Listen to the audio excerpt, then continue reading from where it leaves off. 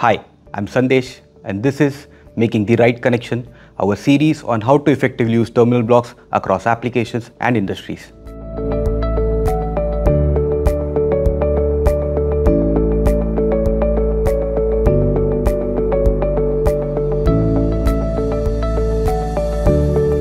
In a world that is becoming increasingly complex, even the machines we make require sensors to capture an increasing number of data points, and even more controls need to be executed using actuators. This in turn means that the terminal blocks which are used to connect these wires need to be specifically engineered to handle small cross-section wires while increasing the wiring density and ensuring error-free signal connection. Connectwell CPPT and CPST range of terminal blocks are specifically designed and engineered for control systems with sensor and actuator applications.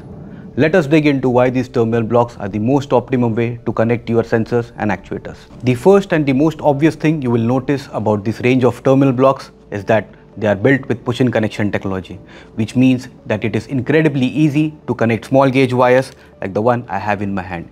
It can be quite a tedious and a time-consuming task to try doing this with screw clamp terminal blocks.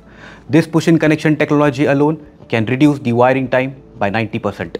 To create an optimum control circuit for sensors and actuators, you will need both the CPPT and CPST range of terminal blocks.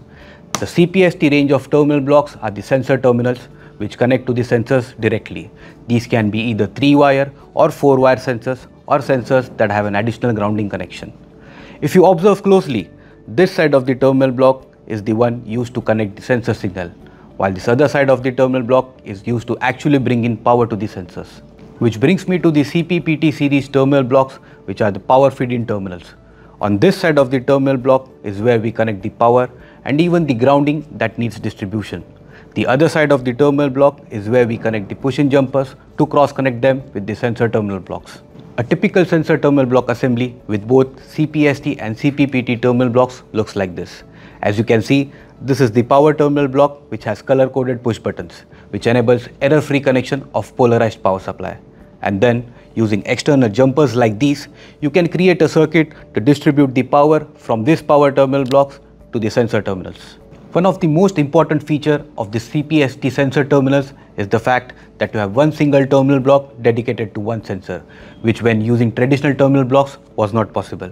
Other things worth noting include the fact that these sensor terminal blocks are the world's thinnest terminal blocks with a pitch of just 3.5 mm. This allows for a really high wiring density with wires as thin as 0.2 square mm up to 1.5 square mm. Also, if you look at this block, you will observe that the markers are strategically placed such that it offers great visibility when installed. The CPST series sensor terminal blocks can be provided with LED indicators which operates in a range of 6 to 60 volts and 110 to 240 volts. All in all, the Connectwell CPST and CPPT terminal block combination can be a great choice for control panel builders when they are trying to connect multiple sensor actuator loops, as these help in increasing the wiring density and reduce the size of the control panels. I hope this video has been able to help you understand how to effectively use sensor actuator terminal blocks in your applications.